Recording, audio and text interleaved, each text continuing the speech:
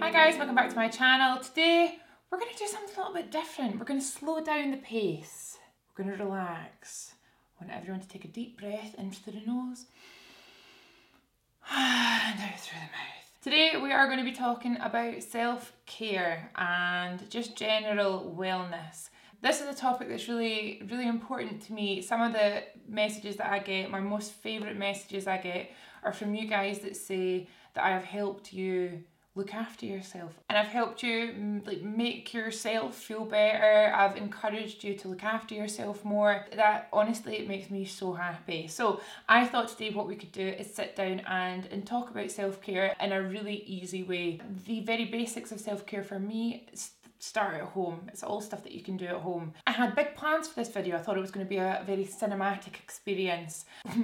I think it's turned into basically like a vlog of me not talking. So we'll see how this goes. I hope you like it. But if you take anything away from what I say today, then I'll be happy. So what I'm going to do is talk you over a self-care day that I actually had myself, and I vlogged parts of it which we're going to lay over this video so you can kind of see and hopefully get the kind of experience that I'm wanting you guys to have for yourselves. And like I said, it's basic stuff. It's stuff that you probably do already, but doing it in a bit more of a kind of ritual or doing it all in one day and taking a day for yourself is what's going to make the difference here. So the first thing we're going to start with is breakfast. I have the same breakfast nearly every morning. I have half a grapefruit and a cup of black coffee. One thing that I will mention is my coffee intake. I have decreased. I used to have too much coffee and I'd wonder why at the end of the day I was a jittery mess. So that is something that you can do if you feel that you do get anxious. Have a look at how much coffee you're drinking, because I personally am not an anxious person, but enough coffee can absolutely make me spiral.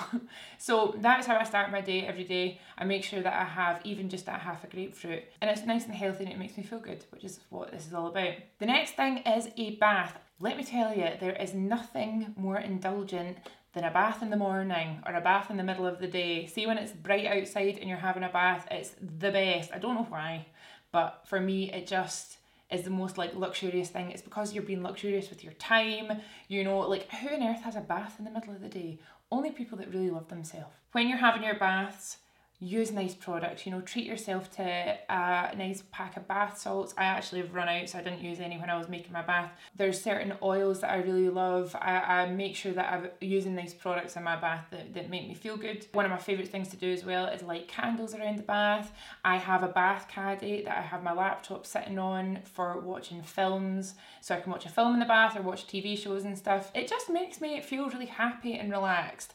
When I was doing my self-care day, I made sure that I did everything. So I washed my hair, I did a hair mask, and another thing that I make sure I do is I have a nice cup of herbal tea. I'm obsessed with my herbal teas. My favourite are probably the pucca teas. They're really nice, and the chamomile is really good. So the turmeric blends. I can list everything down below for you guys that I'm talking about as well to make it easy. But I love having a herbal tea with my bath. And then get out the bath, do all your skincare, and we're going to start that by moisturising your whole body. When was the last time that you actually spent the time doing that? I know that I hardly ever do it. So as soon as I got out of the bath, my skin was nice and soft, I moisturised my full body, and then I went and did a face mask. So doing a face mask is luxurious in itself, and you always kind of think to do it, but taking the time to actually do it is a different thing. You know, I wish I could do more face masks. And then once I removed that, I went on and did my full skincare routine, which just,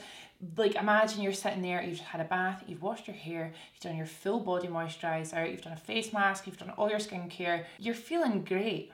You're feeling squeaky clean and you're feeling good. The next thing for me, and I think it's because it's an effort, but once you've done it, it feels great, is to dry and style your hair.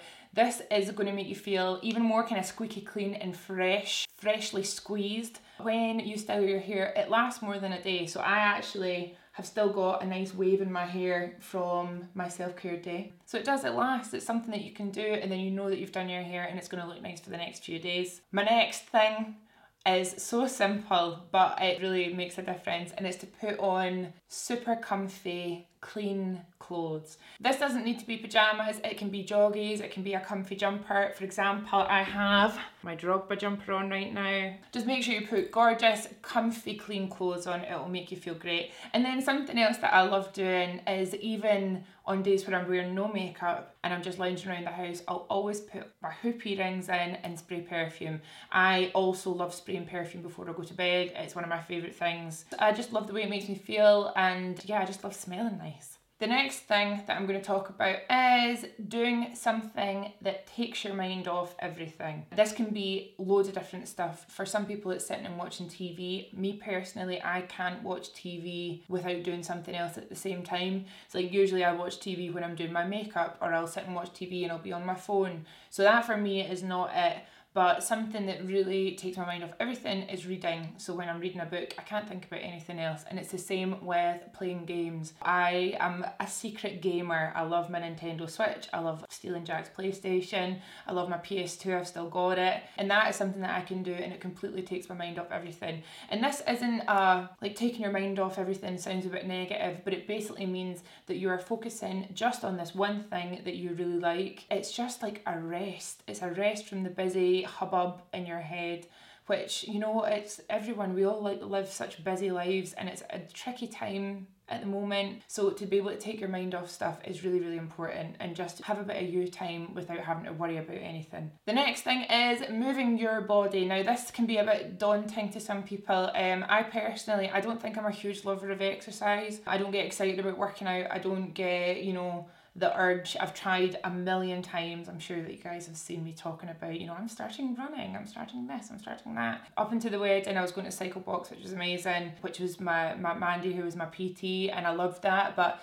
now that, you know, I don't really feel like I've got anything to proper get ready for. I mostly just do stuff that requires moving my body, like cleaning or sorting out the garden or walking the dogs. That's enough. So if you don't feel like going up, like this day that I had my self-care day, I did not want to go for a walk because it was horrible weather. So I put on a stretch video by Yoga by Adrian, and I just did that, and honestly it was just like rolling about on the floor. But afterwards I felt great, because she leads you through your breathing, and even though it's really minimal, you're still moving your body a little bit, and afterwards I did feel super calm. So you can start off in the tiniest little ways, and if you are super into your fitness, then working out, I'm sure that I don't even need to tell you, it does make you feel good.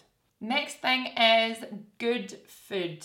So good food is different for everyone. I like to kind of watch what I'm eating, because I know that certain things won't make me feel good, while other things I know that are fueling my body will make me feel great. So for us on this night, for me, good food in this kind of self-care realm is not having to cook. I don't like cooking. I cook if I have to. I love the idea of having a little bit more free time to learn how to cook, but at the moment I just can't really manage that. So weirdly, this Charlie Bingham, these meals that you can get, I think we get them from Sainsbury's, but it's the closest thing to a home cooked curry that I've ever tasted, but all it requires is for you to put it in the oven. So this is me and Jack's like favourite thing at the start of lockdown. This is like, we ate this all the time. It tastes really good. It's not super bad for you at all. It's not like getting a takeaway, but you don't have to do anything. So it's like a happy medium. For some people, self-care is eating completely clean. For some people, self-care is getting a takeaway. Do you know what I mean? It doesn't matter what it looks like, but whatever it is, just make sure it makes you feel good. Like getting a treat in a takeaway can make you feel good. So it doesn't really matter what it is, but just make sure that you're eating stuff that you enjoy. And also, like, don't force yourself. If you're feeling like getting a certain type of food, just get it. You know, it doesn't, as long as it's not every night, I guess, and it's super unhealthy, but just don't put too much pressure on yourself, basically. And that is all I filmed. So honestly, those things are things that some people will do like every day probably, but you know, some of us forget to schedule in a little bit of time for ourselves. I think it's a funny thing. I know a lot of people that find self-care and looking after yourself to be selfish because you're taking this time for yourself. But I think it's the total opposite. I think when you look after yourself, you will be the best person that you can be, which will mean that all the people that really love you and care about you see that version of you as well. And I was thinking about it with my mum and dad, because I love looking after myself and doing all these nice things for myself. It must make my mum and dad feel so relaxed knowing that I'm a person that does look after myself, and that, you know, I put myself first sometimes to make sure that not only my physical health's in check, but also my mental health as well. So I think that there is not one person in this whole world that couldn't benefit from taking a day or a half day completely to themselves. It's like a famous RuPaul, what does he always say? If you can't love yourself, how are you going to love anyone else? And it's the truth. It's the total truth.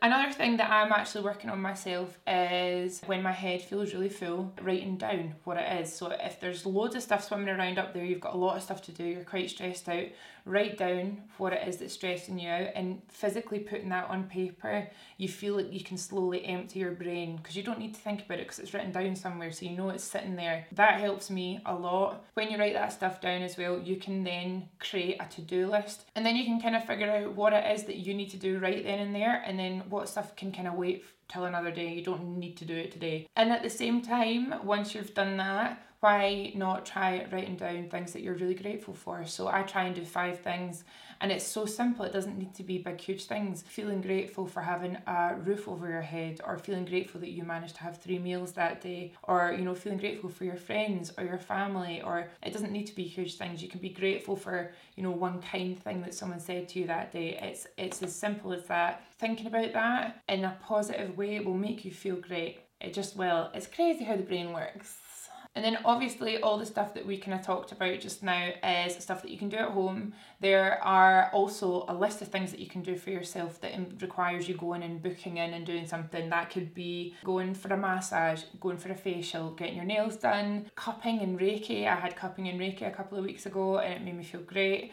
There's just so much stuff. Going for a walk, going for a holiday, like just being able to treat yourself and not feel like you're being selfish is so important. Yeah, I just wanted to make this video because it makes me so happy when people say, I've started, you know, doing nice things for myself and I feel really brilliant. And that is the name of the game. So I think that, you know, if I was doing this again, I would probably just vlog a day where I'm looking after myself. I can absolutely do that in the future. Maybe we can go out and get some like treatments or something done. I just really wanted to talk about this because it's something that I really wish that everyone did, because, you know, when you do look after yourself, you feel better, you shine brighter, and you're happier. So the whole world, I'm such a hippie. What I'm going to do is I'm going to write down all the products that I used in my little kind of self-care day. I'm going to write down all the kind of steps that I took as well. Sometimes all it takes is for a list to be written for you to be like, right, these are the things that I need to do. And honestly, I guarantee you, if you do half of these things, you will feel great afterwards. This is really good if you're feeling like you're struggling, but it's also good if you're still see if you're feeling great and you do all these things, it will do nothing but amplify how great you feel. So I hope you enjoyed this little video. It's a little bit different from me. Let me know if this is helpful at all. If you don't find it helpful, don't worry about it. You don't need to tell me.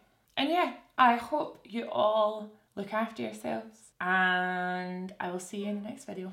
Bye! Welcome to my boudoir.